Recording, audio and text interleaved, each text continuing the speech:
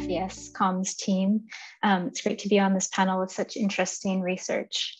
So I'm a PhD candidate in communication studies at McGill University, and I'm joining you today from the island known as Montreal in English and French, Tiohtià:ke in Kanien'kehá:ka, and Muniang in Anishinaabemowin. I'd like to recognize the Kanien'kehá:ka people as the hosts and caretakers of these lands and waters, which have long served as a meeting site for nations, for many nations, including the Kanien'kehá:ka of the Haudenosaunee Confederacy, the Huron-Wendat, Abenaki, and Anishinaabe.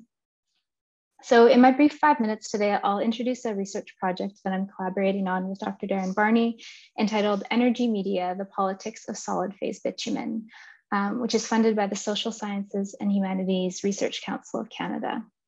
So I'll begin by briefly outlining the object of our research, which is emerging formats for the processing and transportation of solid-phase bitumen.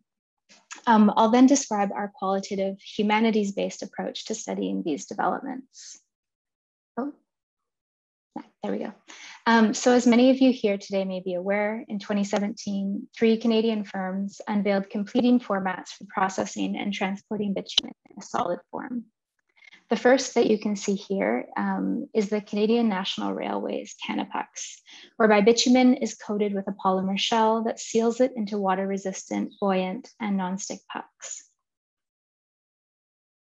The second, shown here, was developed at the University of Calgary by Professor Ian Gates and is now marketed as Solidium. So these Solidium pellets are made by separating the lighter ends and using pressure to seal the more viscous remainder with a polymerized membrane that encases it in this pellet.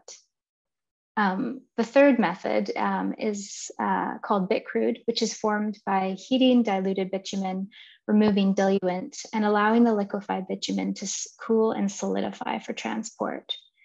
So Bitcrude, which used to be associated with Malays energy, but is no longer, is now focused on scaling a technique whereby heated liquid bitumen is poured directly into shipping containers, where it cools for transport as a solid to be heated for reliquefaction and dispensation at its destination markets. So in these various solid formats, bitumen, whether in a puck, pellet, or a solidified mass, can be poured into containers, trucks, rail cars, or ships to be transported across terrestrial and marine environments in relatively safe ways. And so for this reason, solid-phase bitumen formats have been presented as a kind of technical solution to the various environmental and political hazards involved in the transportation of liquid oil. So the transportation of bitumen is obviously a high-stakes political issue across the political spectrum in Canada and beyond. And thus, for us, techniques for processing and transporting bitumen in this solid form constitute significant material interventions into the politics of Canada's resource economy and environmental politics more generally. So our project is a qualitative study involving documentary research, site visits, media analysis, and interviews with engineers, entrepreneurs, and other stakeholders that examines the political, economic, and environmental implications of these innovations.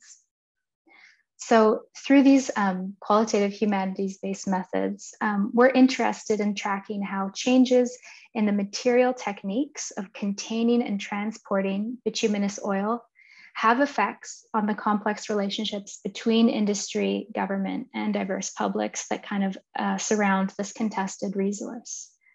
And so what emerges as particularly important to highlight here is that for us, these material techniques are the site of politics and they are the site of our analysis.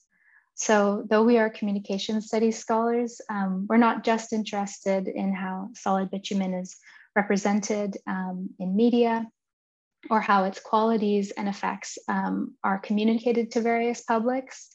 What our project is primarily tracking is how changes in the material form of oil and the kinds of infrastructures, standards, markets, and arrangements of power these material forms involve have kind of political implications in and of themselves.